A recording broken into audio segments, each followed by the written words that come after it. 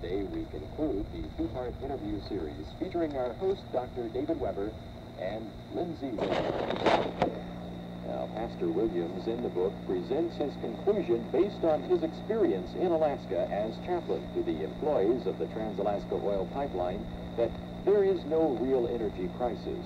It was all created and manipulated by government for the purpose of controlling consumers.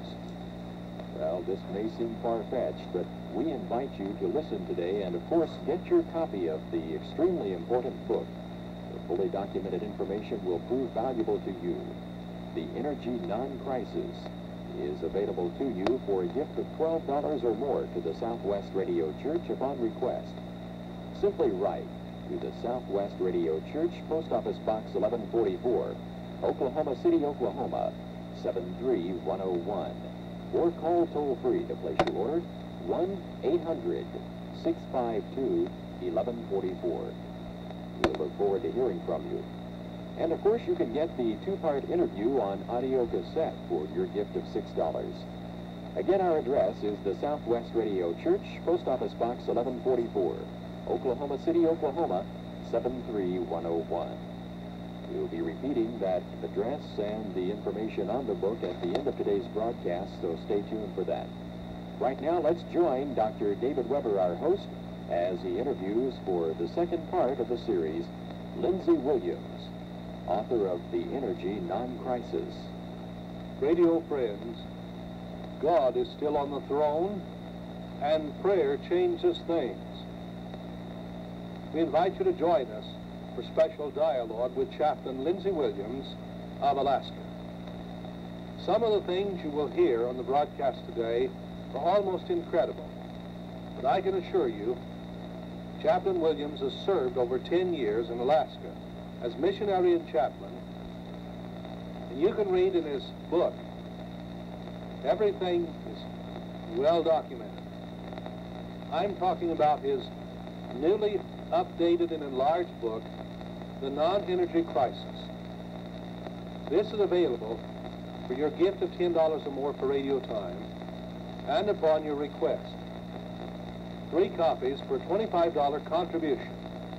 The Watts toll-free number to call, 1-800-652-1144.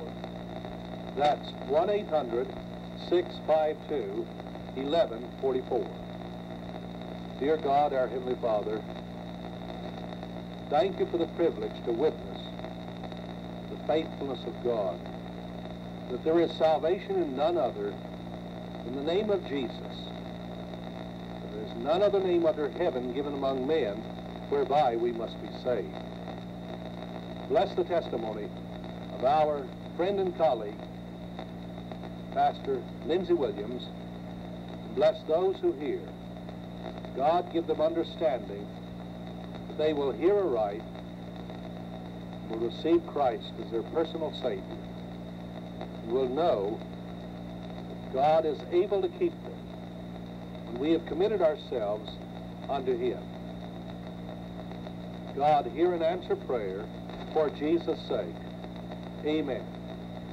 Again today we have the privilege of talking to Chaplain Lindsay Williams, the chaplain of the Alaska Pipeline, who has lived in Alaska, I believe, about 14 years. Now, his controversial book of over 200 pages, The Energy Non-Crisis, recently updated and enlarged, is, of course, what we're basically talking about. Brother Williams, would you tell our radio friends about some people in Washington who know what you tell about the energy crisis to be true? Dr. Weber, there are a number of people in Washington, D.C. who have stated that they believe what I say. The first example would be a letter which I have in my hand from a congressman. It's on the official letterhead stationery of the Congress of the United States of America, and he says, "Thank you for your letter and a copy of your book. It is not just the North Slope. There is enough oil all around the country to handle our energy needs for many decades. The federal government is the problem, and I've said so on many occasions. Sincerely, Larry McDonald." Now, you will relate that to Flight 007, that airplane that was flying from Anchorage, Alaska to South Korea. 747 airplane shot down by the Soviets, Mr. Larry McDonald was aboard. Well, that's very interesting. Of course, we did some information broadcasts after that on the subject of Russian 007. Do you think that the fact that Larry McDonald was aboard that flight had anything to do with it?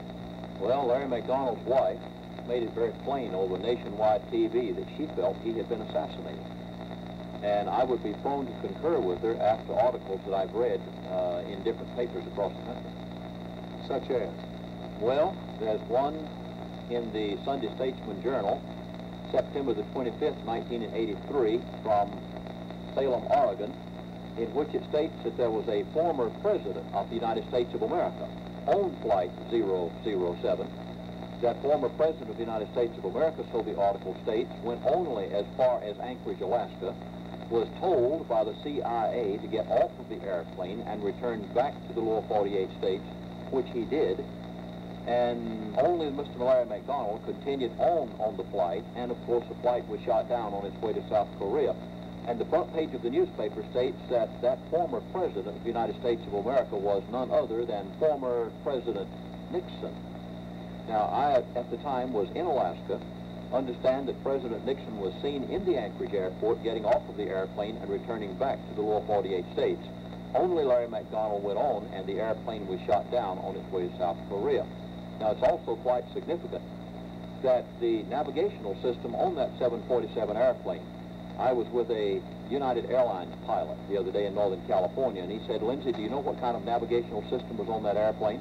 I said, "I understand that it was inertial navigation." He said, "That's correct." He said, "There were two inertial navigation systems on that airplane."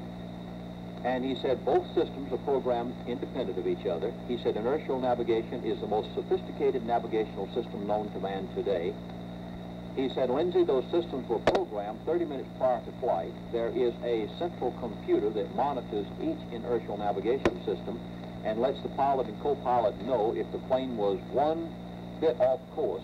He said, "Lindsay, it was totally impossible for that airplane to have been in Russian airspace." Well, I said, "That's interesting," because I said they went to international waters looking for the little black box. They didn't go to Russian airspace. He said, "That's correct, because the airplane was never in Russian airspace."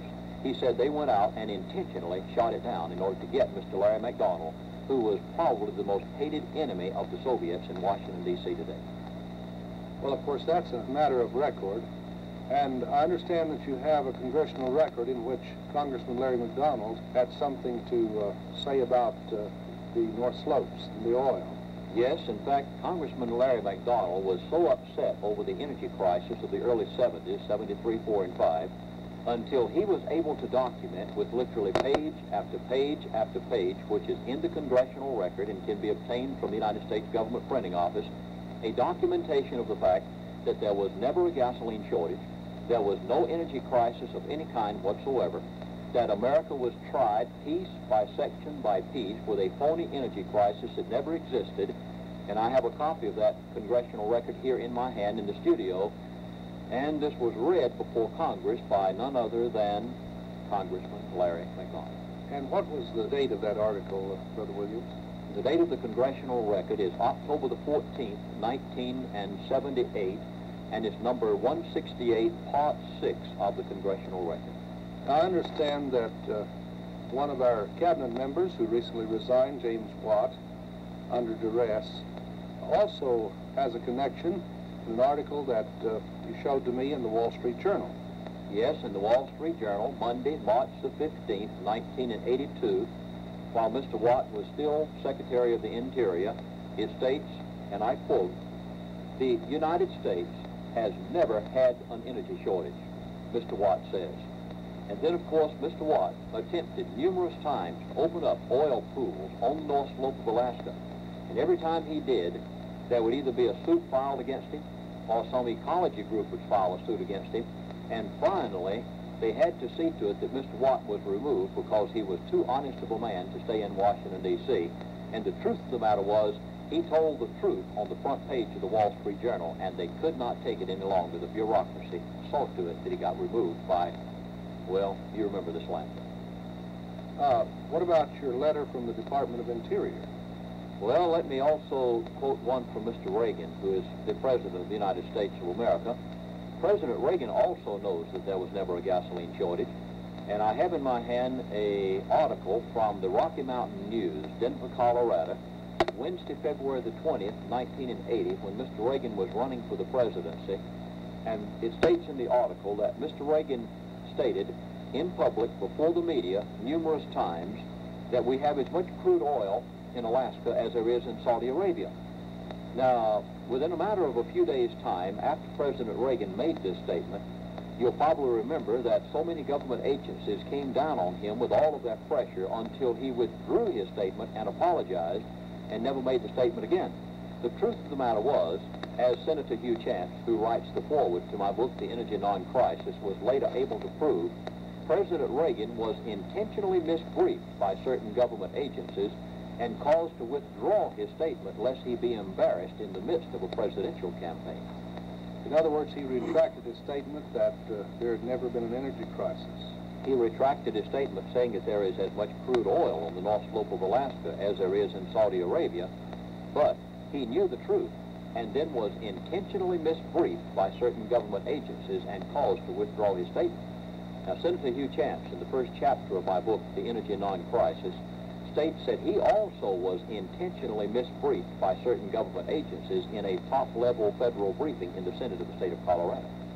Now, if they are intentionally misbriefing government officials, such as the President of the United States of America, such as state senators, how many other items have they also intentionally misled the American people on? Well, I noticed in your book, Mr. Williams, that there have been press reports to the effect that the Alaskan oil field is drying up. What about that? Yes, I have heard that so many times, and people have sent me articles out of news magazines, newspapers, and on, stating that crude oil bay is drying up. It's quite significant. Just a few weeks ago, I was in the state of Alaska and talked with one of the executive personnel from the North Slope and showed them some of the articles that people had handed me as I travel around the country in relation to this. And this gentleman, he just burst out into laughter. He said, Lindsay, he said, I've never seen such a bunch of camaraderie in all my life. He said, we have plenty of oil up there. Now, the Crude Oil Bay oil pool, that's just one pool of oil only, and it has the capability of supplying 2 million barrels of oil every 24 hours for over 40 years at artesian pressure without ever placing a pump on the field. It's one of the most phenomenal oil pools in the world, apart from some of those in Saudi Arabia. So this oil company official just laughed. He said, I wish the American people know what I know as an executive up on the North Slope. In other words, we don't have to be dependent upon Arab oil. No, sir, we have no energy crisis. We've never had an energy crisis. There is no need to have independence on Arab oil of any kind whatsoever. We could supply from our own soil for our entire nation, and the North Slope of Alaska could give us what we need if only those in power would tell the American people the truth and let us have that oil. In fact, tomorrow morning at the gas pump, gasoline could be less than 50 cents per gallon. That sounds rather startling too, doesn't it? We may get into that at a later time. Could it be that the government of the United States simply is not allowing the refineries to produce this oil? Well, in order to answer that question, let me go to the question you asked previously, and that is about a letter which I have from the Department of Interior. Now, I have in my hand a letter on the official letterhead stationery of the United States Department of Interior. This letter is dated May 7, 1981. Now, that date is very significant, and we'll kind of keep it in our memories because in a moment I will read a portion from the annual report of the Atlantic Richfield Corporation, which is related to this date that will prove something. Now, the signature on this letter is the official signature of the Assistant Secretary of Energy and Minerals of the Department of Interior.